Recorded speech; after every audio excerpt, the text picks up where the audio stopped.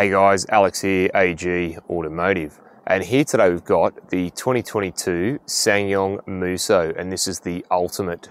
So let's check it out.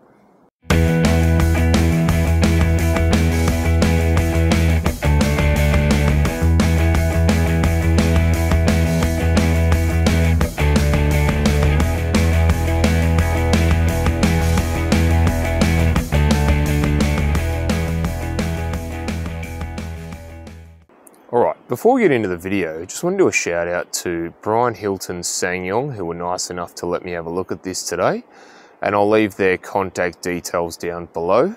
And if you are after a Ssangyong Musso or any of the Ssangyong range, go and see them and let them know that Alex from AG Automotive sent you, and they will look after you.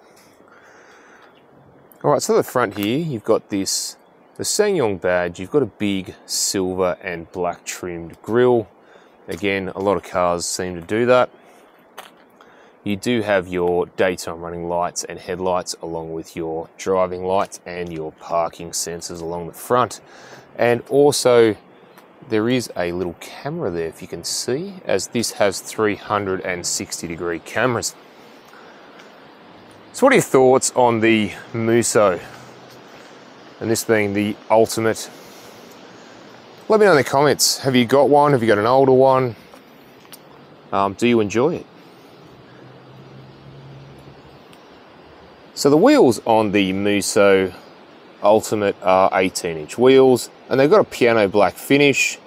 They sort of have a bit of a interesting design. I think it suits the Musso, along with these plastic surrounds around the wheel arches there.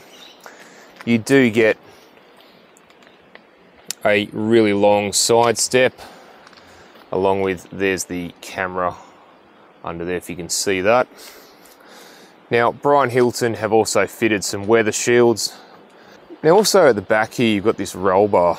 Now I really like it. I think it sort of makes it really sporty, and you've got the little Ssangyong badge and writing there, and I like it in the black, sort of black on black, black wheels, black trim. It sort of, yeah, stands out really, really nicely. All right, so in the tray of the Musso, now being the Ultimate, you get the longer tray. You actually get 325 mil longer. So in this one, you get 1625 mil in length, 1570 in width, 1140 between the wheel arches, and 570 deep, which is really good. Now you do get 4 tie-down points there, 2 up the front and 2 at the back. And the tailgate does not have a torsion bar, so it is actually really, really heavy. So if I lift that up, whoa, it is a little bit heavy. So at the back here, you've got the Ssangyong badge, you got Musso there, Ssangyong there. You've also got the 4x4. And then further down, you do have your parking sensors, some reflectors, and an interesting rear bumper just to break it up. Now, Brian Hilton have fitted a tow bar to this, and it can actually tow up to 3.5 ton, which is pretty incredible actually. Only most of the big wigs seem to do that, or the big major players do that. So I'm very impressed with Ssangyong already. They haven't even got in it. All right, let's go and have a look inside. All right, just in the Musso. And first impressions is it's quite nice in here actually. You do get quite a lot of hard plastics, like the dash is hard plasticky, the doors, even round the gear selector, and the dash is a bit hard plasticky. You do get some nice sort of soft leathery material around the air conditioning and where the stop start is, and you get a nice bit of, I guess, carbon fiber look, just to sort of break it up a little bit and make it that little bit more homely and nicer. So to the right of the steering wheel, you've got your headlight high control, traction control, hill descent control, lane departure warning, your parking sensors, and your camera view. And I'll just show you that now. I am pretty impressed with that actually. That is really, really clear. You can see out the front or to the right there, Now, the steering wheel. So nice leather steering wheel, and you've got some buttons for your audio and your heated steering wheel on the left, and some cruise control settings on the right. And you've got auto headlights and auto wipers there as well. Now, the steering wheel adjustment is really good. You can go out, in, or down, or up. Now, on the dash itself, you do have analog speedo and tacho, along with a digital speedo. So you can actually change the dash layout, so how the speedo and tacho lays out. And I'll just go through a couple of them. So we do have your tire pressure monitor, your trip computers there, and your driving range. Right, so the media screen. Now, this is, I think it's a little bit small, but it has everything that you need on it. So you have AM, FM radio. You've also got Bluetooth from a mobile device. You've got media from either a Bluetooth device or a USB.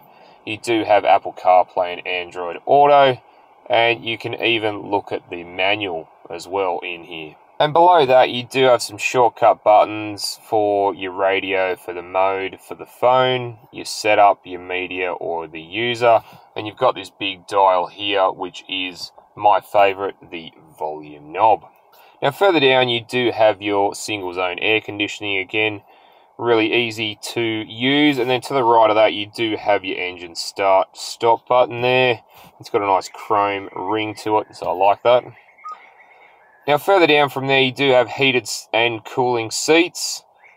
So further down, you do have a 12-volt power supply, 2 USBs, and you also have a cigarette lighter. Now, I don't think I've seen them in cars for a very, very long time. So there you go. You do have a little bit of space down here. It looks like something to either rest your phone with or something else. And the gear selector itself, PRND, and then you've got your manual mode. You also do get a drive mode there with Eco, Power, and Winter. So further back, you do have the 4-wheel drive selector. You've got 2 high, 4 high, and 4 low. Now, you also get this, which is a proper handbrake, which again, you don't see many of them around anymore. Most of them have got those finger brakes. Now, you do get 2 cup holders behind there, and you also do get this, which is an ashtray. So I guess if you're going to get a cigarette lighter, you may as well get an ashtray with it. So that goes in there, 2 cup holders with the teeth. Alright, the armrest. Now, it's not hugely comfy, I'll be honest. If we open that up, you got a fair bit of storage room in there. So we'll have a look at the glove box. You know what? It's pretty big and pretty spacious. So you can get your books in there, plus a few iPads as well. Alright, let's go and have a look in the back. Alright, just in the back of the Musso. Now, first impressions is, it's not that roomy back here. Now, I'm 6'1", 185 centimeters, and I do actually have a little bit of headroom, which is great. Knee room's not very good because this seat's set up for me and my knees are touching the seat. Leg room and foot room isn't all that good either if you are tall or have long legs like I do. Now, you do get 2 ISOFIX spots there and 2 behind me. We'll have a look at the armrest. This is really soft. I don't know why they didn't put this material in the front with that one. So you do get 2 cup holders in the back. And for the rear passengers, you get mat pockets and you also get ventilation, or 2 vents as well. But that's unfortunately it. You don't get any. So for the rear passengers, you do get 2 air vents and mat pockets, but that is all you get. Alright, let's go and have a look under the bonnet. Alright, so under the bonnet of the Musso. Now, this one being the Ultimate, it actually gets a little bit more torque than the standard one. So here we have a 2.2 litre turbo diesel 4-cylinder, and it produces 133 kilowatts of power and 420 newton meters of torque. The standard one only has 400, and that's mated to a 6-speed automatic driving the rear wheels. Now, Ssangyong claims The Musso Ultimate uses 8.6 litres per 100 kilometres, which is really, really good. All right, let's go for a drive. All right, so just going for a drive in the Musso. So, vision out the front is really good, straight ahead and towards the passenger side. Rear vision's pretty good width-wise. You can sort of see down towards the tray, which is good, but you do have your parking sensors and 360 cameras to aid in manoeuvrability in reverse. Side vision out the sides, actually, you know what? It's pretty big windows. And the mirrors are big enough and wide enough to get a good field of vision out of them as well. So we're just cruising along in the suburbs and doing about 50 k's. You know, listen to the road noise. It's actually pretty good, pretty quiet in here, which is nice.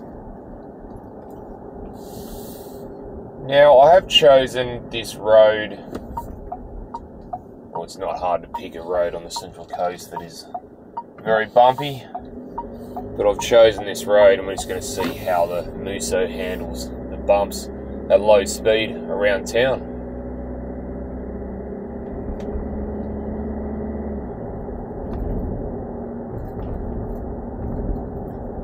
And you know what?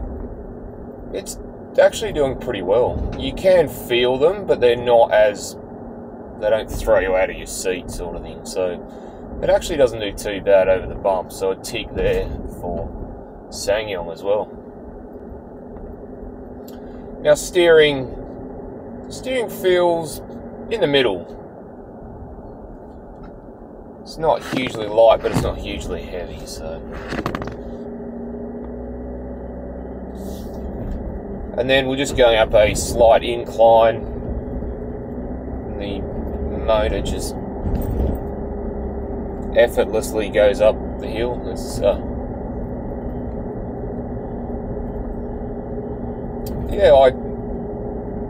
nice actually.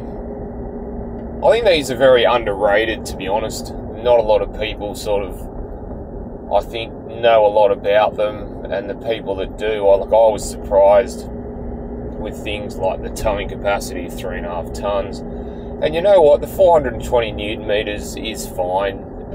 It may be a little bit down on power compared to some of the bigger ones, but you know, do you really need it?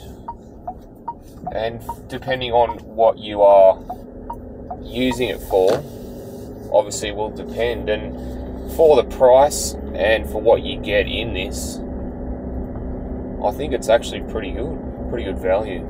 So what's the acceleration from the Musso like? Well, let's find out.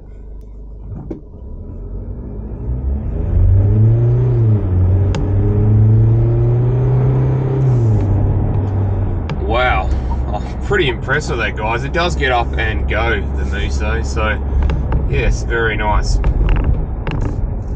Alright guys, thanks for watching, and don't forget to like and subscribe, and I'll look forward to seeing you on the next one. Alright, thanks guys.